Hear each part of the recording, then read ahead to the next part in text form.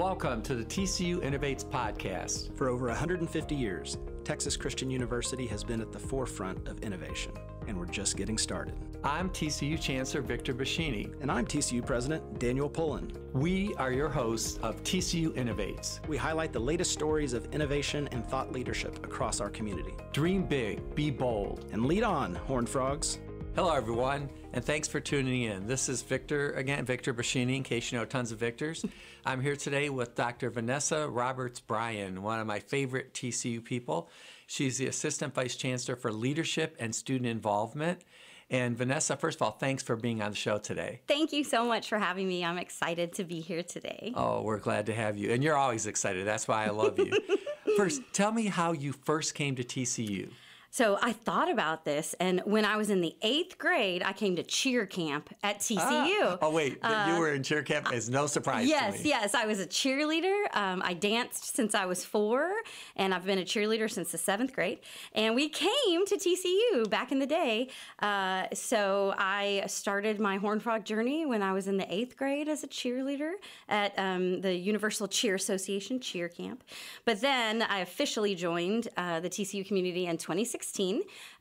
So I was working as a Dean of Students and Dean of Student Affairs at a small private university in Abilene, and I was ready for my next step, and I found my way to TCU.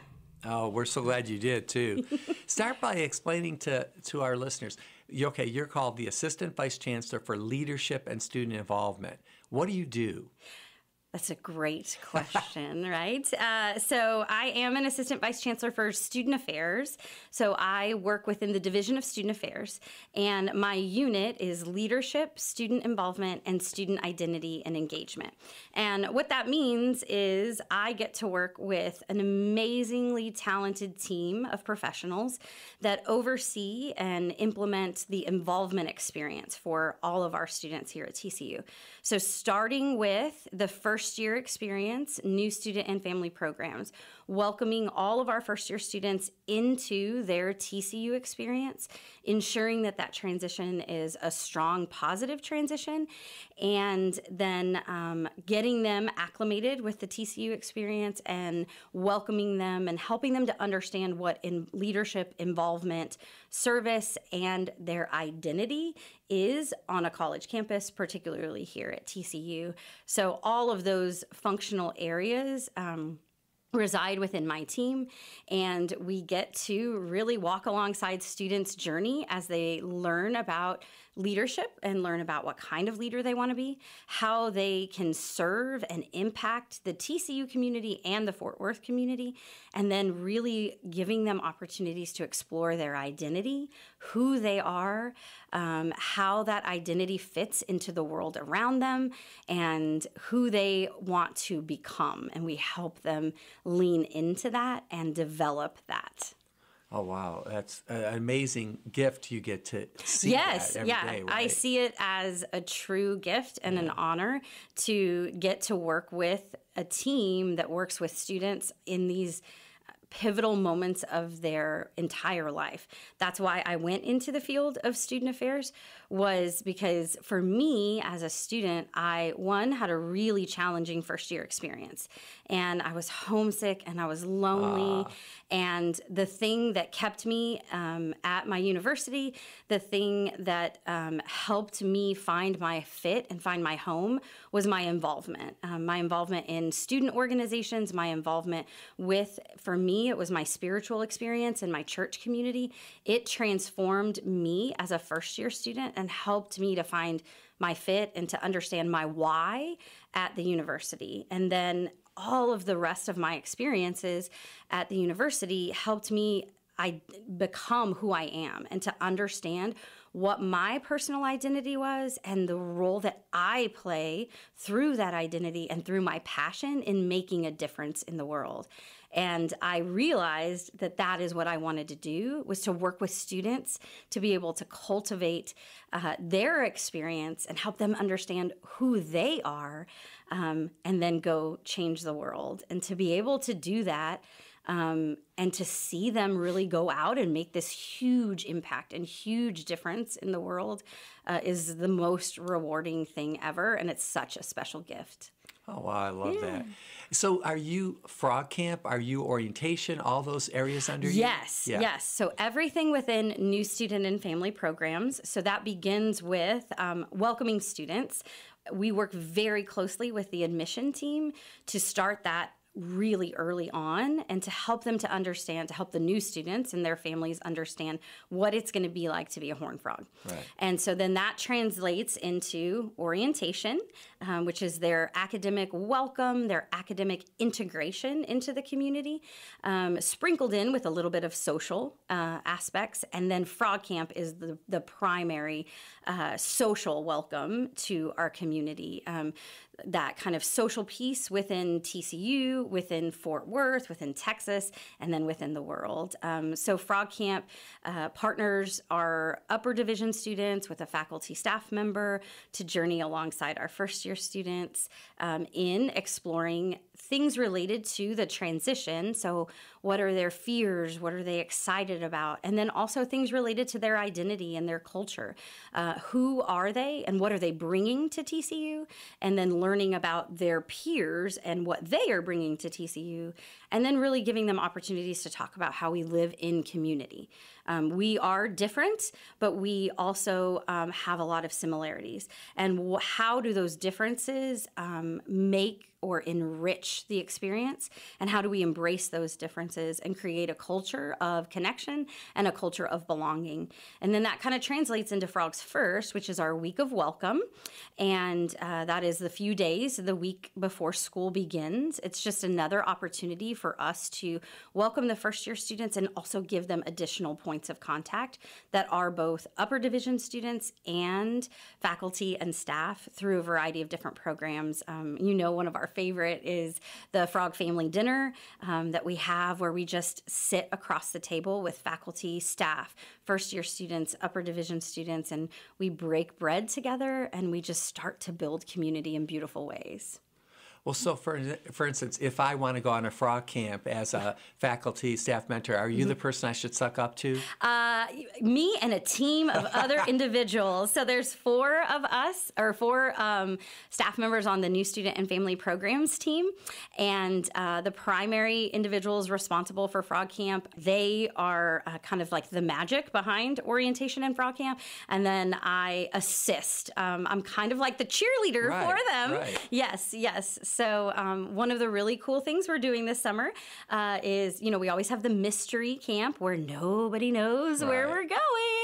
And then we're going back to Nashville. We are going back to Colorado for our 2 alpine camps. And then our international camp this summer is Iceland. Oh. So that'll be really exciting. So we are super excited about welcoming some of our faculty and staff to attend that. But then there are also 10 other Texas camps. So we have Casa Nueva, which is welcome to your new home in Fort Worth. We have All Stars, which is welcome to your new home in Fort Worth, and get to know a little bit about the amazing culture of kind of competition and athleticism that we have. They go to a Rangers game, tour the Cowboys Stadium, learn a little bit about how to support TCU athletics. And then if we do have athletes with us, we connect with them as well. So that's All Stars. And then we have our Challenge Camp, which is our most traditional campiest camp, where they go to a campground, kind of like a church camp sort of, or a leadership camp. They stay in bunk beds and, they do fun things here. So there are so many opportunities for faculty and staff to be a part of Frog Camp. They can stay here in Fort Worth and stay in hotels. They can stay in the state of Texas, but stay in a camp environment, or they can travel beyond and stay, go on one of our domestic camps, or then attend one of our international. So my wife and I do a Frog Camp every year, or we try. Yeah. And I had never done the challenge one, the one in the camps. And so we got there the first day, and I'm like, where's my hotel room? Yeah. What's going on and with they're this? like, it's over there in the bunk, I'm like, I didn't know I signed up for this. Yeah, it's like but it an turned 18 out, again, right? But it turned out to be great, as they all do. Yes. Each one has its own unique atmosphere, and it really becomes its own unique identity. And each of those really create this atmosphere of belonging in different ways. So students, especially some of those ones that are the ones like the Challenge or Alpine, when you go to Colorado, there you just don't have the amenities that you normally have. Sometimes your cell phone doesn't work. Right. You are in bunk beds. Sometimes the water might be hot when you're or cold when you're taking a shower. We had mice in our cabin. There's a mouse, that you make friends with, like in Cinderella. Ooh, it's so fun. So that allows the students the opportunity to connect over something like a common experience. And so that common experience could be the mouse, right? The common experience could be, rock climbing. It could be being on a bus going somewhere, sharing the Rangers game experience. One of my very favorite TCU memories that I tell all the time. We've had some candidates on campus recently, and they asked me, like, what is one of your most favorite TCU memories? And it's with you on a frog camp. We went to Frog Camp New Orleans 2 years ago. That was fun. We took a late night ghost tour around the French Quarter, which was kind of creepy and interesting. And then, the 28 students and the 4 faculty staff members got back on the bus. It was late at night. The lights were, it was real dark, but they turned the little, the party lights almost on in the bus. And the students put on Sweet Caroline. And we were all singing that song. And I looked across, and there was Chancellor Boschini, one of the deans of our colleges, and 24 first-year students bebopping along to Sweet Caroline. And those are the moments when I actually paused in that moment and started to cry, which is, for my staff, is not uncommon. They know, right? Like Philip Dodd was behind me on the bus, and he was like, "Here she goes, Vanessa, what's going on?" And I was like, and he's like, "Oh yeah, here she goes." But it was one of those moments where I just sit back. It's kind of surreal. Like you are almost in a dream and you watch. This is why we do the work that we do. The chancellor of our university, a dean of one of our schools, and first-year students that are 18 from all across the world are sitting in a bus singing a song together because we are dedicated to welcoming them and creating an opening, welcoming environment, helping them to understand that they truly belong here. And that's what we do with Frog Camp. That's what all of our work does.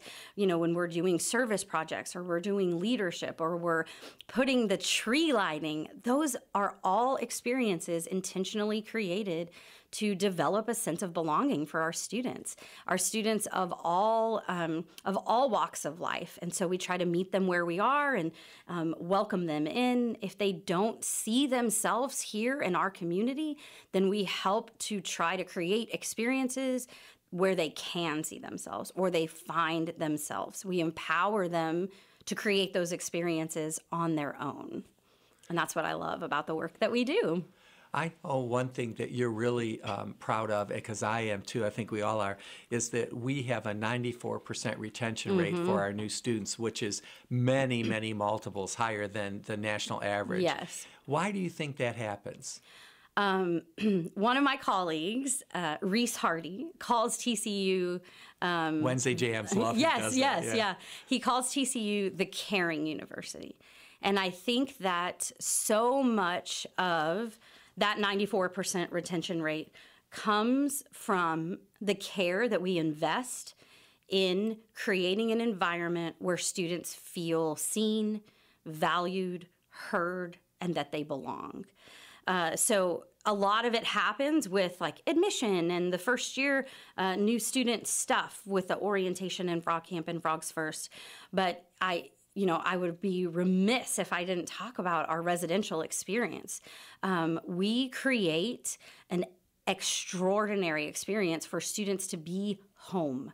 We really invest in those our residence halls and our staff to create these environments where they connect with students, they know students, they care about students, and they provide opportunities for them to get involved and connected to other resources. The thing that we do within my team is the transition experience happens, and then the entire first year experience occurs throughout that first academic year. We have first-year leadership organizations that are opportunities for first-year students to learn about leadership, the kind of leader that they want to be, and then how they are positioned within the TCU community to make that difference. We work alongside very closely our faculty colleagues in UNLF, which is University Life, the first year kind of like belonging and welcome to college course. And so we help to train those peer leaders and peer guides to serve faculty members and first-year students in that experience. And so the whole entire first year of a student's college experience is intentionally created by staff members and faculty members that care greatly about our students and also understand the developmental levels of our students and what development they are going through. So we know that coming in when they first get on campus, they are going to need to understand, they're going to need to develop competence around their environment, around interpersonal communication and skills, and then their academic world. And so we create experiences and trainings and workshops to help support students in all of those areas that we know from a developmental lens they are going to need to learn, to engage, and to support. The teams within the Division of Student Affairs provide peer-to-peer tutoring so that when students are struggling in their first year and beyond, and maybe not even struggling, they just need some reinforcement. I know like when you study, for me, when I study math, the more that I do it, the more I know it. It sinks in. Practice makes perfect. And so we have those opportunities for peer-to-peer tutoring, for success coaching. The Division of Student Affairs provides these intentional experiences to support students. And then we do that also beyond the work of the division with our faculty and staff, like with Frog Camp or with Frogs First. And so earlier this week, I was just talking to Staff Assembly about getting involved in Frog Camp. And the way that I explained it, during orientation, they're going to meet their faculty members. They're going to have points of contact with upper division students, and that helps to begin to build this net of support. With Frog Camp, they're going to meet some more upper division students. They're going to connect with additional faculty or staff members. It strengthens the network of support. At Frogs First, when they sit around the table with a librarian or an IT person, or perhaps even somebody from maintenance or grounds, it begins to strengthen the network of support so that when a student is struggling, and it may be November or December or, in the spring, or they have a question, they might remember like, hey, I remember I had lunch with the librarian and I bet I could email her and ask her something about the library. Or I met Vanessa. I don't know what she does, but she told me, because I always say this to first year students, if you have any question and you don't know where to go, you come to me. I may not know the answer, but I will point you in the direction. We are here to be those kind of like navigators for our students. And so I will have students email me, and that's one of the things just I love about our job. So they come by our office for Tide pens to get a little thing out. They want, I love Tide pens. Yes, right? So they want chocolate, they want a mint, they want coffee, they want to sit on the couch and just take a breath. And sometimes they want to cry because they're homesick. And all of those opportunities for them to connect and build that social network gives them another person that they can do that with. They can pop in their office and say, I need you. You've said many times over about connection, connect. I think that's a hallmark of TCU, the whole connection culture. Because basically what you're saying is at every level, people are connected here. Yes, I 100% wholeheartedly agree. From like our staff, with our faculty, with our students, excuse me, we want everybody to feel connected and to be a part of, and to know that they are a part of something bigger than themselves, and they are a part of something, not only is it bigger than themselves, but it is something spectacular. It is special to be a part of TCU. And, you asked me, like, what brought you here to TCU? I was ready. I was in job searches. I had finished my doctorate, was looking for the next step. but it had to be the right next step for me. And I stepped foot on campus, and I knew you can feel that culture of community, the culture of connection, and the culture of care. There were other searches that I withdrew from because I didn't feel that, and I knew that I wouldn't be happy in that environment. And so connection is really important to me, and I to be successful as a staff member, as an employee, as a student, you have to find your connection. And it looks different for every person. So I always tell students, it's not one size fits all. We're going to show you student organizations to get involved in. We have over 300, but you may not find your connection there. We're going to show you academic opportunities, but you may not find your connection there. It could be with your suite mate that you meet your first year that is completely different and opposite than you, but you connect. And you take that person and that relationship with you all 4 years, and they're in your wedding and they make an impact. That's all that matters, is that you found your connection. With my staff, I really encourage them to get involved in opportunities with our students, but with one another. Okay, let's let the listeners learn a little bit about you. Ooh, okay, let's do it. Are you coffee, tea, water, or soda? Ooh, coffee. Coffee? Oh, yes. I'm surprised because caffeine's probably the last thing. I know, but it's like given those, it's coffee and then water. Right. Yeah. I know also that your family's really important to you. Very important. And I know you have these kids. Tell us about your children. Oh, yes. Yeah. My little guys. I have 2 4.5-year-old twin boys, Everett and Bennett. They are like, if you get to know them, one is me and one is my husband. They are hilarious. They're super adventurous. They are very talkative. Bennett will never meet a stranger, and he will talk your ear off. So is he the one from like the beginning? You? Yes. Yeah. Everett will be shy until he gets to know you, and then he's pretty talkative too. So they both have the talkative element. It's just one, it takes a little bit longer to get to, which is very similar to Kyle, my husband. So they have very big emotions, both of them do, which wouldn't be a surprise coming from me. I come from a large Italian family, and we are full of energy and emotion. Drama all the way. So yes, we always say that, especially Bennett. Bennett is so much more like me, but he is drama. But Everett can give you the drama too, because he gives it to you with his facial expressions, like no other. So they love TCU.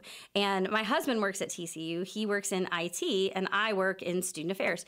So his office is over down in the Pond Data Center, and my office is in the Blue, the University Union. So even the dynamic of those buildings is completely different, and the boys pick up on that. So they call my area Mama's TCU, and they call Kyle's area Daddy's TCU. Bennett just said that this morning when I said, like, where am I going? And he's like, you're going to Mama's TCU. Yeah, so... we're like... All TCU is Mama's TCU, yeah. buddy. Let's correct that, buddy. But every time they come, we do, my team does all of the really cool things. Like we work alongside Housing and Residence Life to do TCU Boo.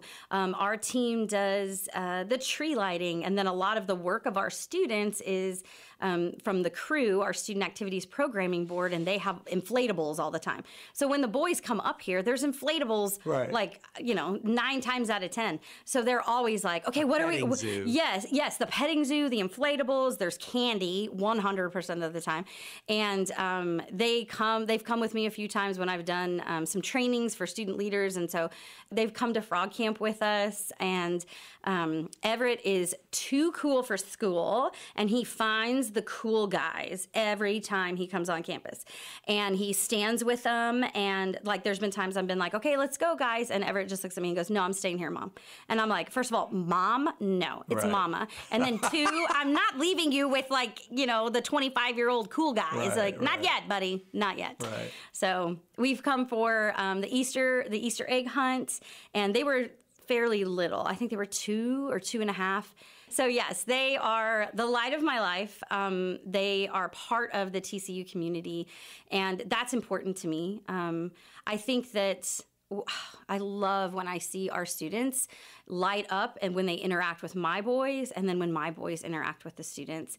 I want my boys to know that when mommy is at work and mommy is spending time away from them, that the time that I am spending away from them is meaningful and important. And I think they see that. Like, they will be playing and I'm like, what are you doing? And they're like, oh, we're working with our college students. I'm sending an email to students. And so I try to talk to them about the importance of the work that I do. And they know that the way that mommy supports them is the same way that mommy supports the same way that mommy supports her students. Right. You know, so when I am gone for 4 days for Frog Camp, these are students that are leaving their mommies and daddies and coming to TCU. And it's my job to welcome them and to make sure that they feel comfortable, just like you feel comfortable at home. This is their new home. And they know which ones are the residence halls. They're like, the students live there. Isn't that cool? So I love them being a part of the work that I do. Well, I think that's great you involve them too, and it's good for them to see that, yes, like you say. Yes, yeah. Okay, you're a person of many, many ideas. Yeah. Many big ideas, and this whole podcast is about big ideas. So is there one or maybe a couple big ideas you would like to implement at TCU before you die? Yeah. Oh, before I die. Yeah. Okay, that's a long time. Hopefully I live a long time. Right. One of something that happened within the last year is that my team is fairly new in that we came together with a bunch of different departments to make my unit. And so our unit has student activities and student orgs. It has leadership and service, new student and family programs, and student identity and engagement in the university union team. And so when I think about all of those different kind of functional areas, my big dream or big goal is to bring them all together in like one epic student experience, because they all there are such talented staff in those areas and departments. And so what I have really been working with my team on and challenging them to think about is, how do we create an experiential learning leadership trip, because travel really transforms the student experience. So a travel experience that incorporates leadership, community engagement, and service with identity and social justice for first-year students. So it's a lot. I don't think it'll happen in like a year or two, right. But we are dreaming big, and I'm saying, like, how do we create a transformational first-year travel experience rooted in leadership, service, and identity? Because that is every single area that I oversee. Right. And we would have upper division student leaders. We would be creating ethical leaders and responsible citizens in the global community that go and change the world. I loved if you did that for seniors. Yes, One thing I've always thought, I love Frog Camp, but I'm like, we should do that again at the capstone of their experience and kind of see how they've changed, because I think they would realize that too. Yes, we actually had just a couple of weeks ago, well, I guess like a month or two ago in January, CLP took a leadership learning experiential trip to Vancouver, and they did a lot of that reflection. It was a unique, kind of a niche group, right? It wasn't just any senior. But it was our Chancellor's Leadership Program, and they went to Vancouver and they learned about the Indigenous population there, about residential schools and the impact of that. And then they also had at the senior year, we do a lot of opportunities for them to reflect.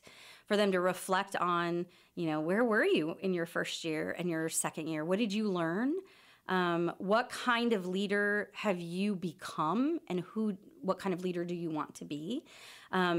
I always tell my team, our work is to help students identify their passion and translate that into purpose. We identify passion, they create their own leadership style, and then they identify ways for them to use that and translate into their purpose. So if they're going to be a lawyer or they're going to be in finance, we talk to them about what kind of lawyer do you want to be? What kind of doctor? We instill empathy and compassion and social awareness, that we are a leader, and with that comes significant responsibility to help those around us and to pave the way for those coming, after us. And so I think doing that in the senior year is a perfect opportunity to do that. I would love to create it in the first year and then create other opportunities to connect it in the sophomore, junior, and senior year, so that in the senior year, they are almost developing an action plan, right? Like, this is who I am, this is where I'm going in the world, and this is how am I going to do it? How? Like, let's talk about that. Yeah. Oh my let's God. do it together. Yes. Chancellor Boschini. We could do that. Okay. We could do that. Yeah, yes. Let's. We could call it the VB, like Yeah, there you Victor go. Boschini, Or Vanessa Bryan. Yeah. It works. I never realized we have the same initials. We That's do. Right. Very good. Yeah. What's your middle name? Roberts. Oh, Roberts. It's That's my right. maiden name. Yeah. Yes. So you're VRB. VRB. Okay. What is your middle name? That's like vacation rental, right? Oh yeah, Verbo. Verbo. Yeah, I was like, oh, it's my, that's my side hustle Right. / my bowl game, right? The Verbo bowl right. game. Yeah. That's your retirement plan. Yeah. I'm gonna go to work for them. Well, thank you so much. Yeah, thank you for having Okay. me. Dr. Vanessa Roberts Bryan, you are amazing. I mean that. Oh, And thank you so much. I think that you're a big reason why your programs are successful. Thank You would you. never admit this, but it takes leadership, like you're saying, and you also get to be a mentor to the mentors. Yes, If you think yes. about that. And I think that's really where I think your biggest influence isn't on our students, it's on the people. Who influence our students. And I think that's really your legacy. Yeah, I would agree. I would agree. Good. My team is amazing, and getting to invest in them so that they can invest in the students is such a joy. And they're at all different levels, right? Like I have coordinators that are coming straight out of grad school that are, 22 years old, brand new professionals. And then we have them up to, directors, executive directors that are seasoned professionals.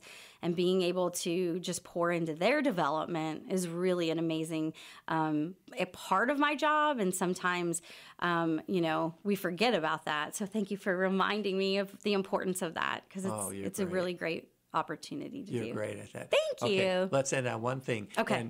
But I think I know the answers, but I want you to say it. What do you think is more important, attitude or aptitude? Attitude. Absolutely. Attitude, absolutely. Yeah. Agreed. Yes. Agreed. Yes. Because if you think you can do something, you can. You can. If you think you can't, you won't. You won't. Yeah. That's so true.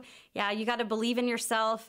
I always tell my students, when I interviewed for my graduate program in student affairs back in the early 2000s, they asked me, like, if we interviewed one of your students 20 or 30 years down the road, what do you want them to say about you? And I said that I want them to say, what I learned from Vanessa was that I have value, that I am loved, and that I can do amazing things. Vanessa taught me how to love and how to have confidence in myself so that I can go change the world. Oh my God. And I would say that today, 20 plus years later. Well, P.S., I love you. You're great. I love you too, Thank Bebo. you so much. You have a great day. You too. Thank you for this opportunity. And thanks, everyone, for listening, and we'll see you next time. Yes. Go Frogs. Go Frogs! The TCU Innovates podcast is recorded at the KTCU studio in the Bob Schieffer College of Communication at Texas Christian University. Special thanks to our student producers, Jackson James and Carson Arnold, and the entire TCU team for supporting our show. Go Frogs!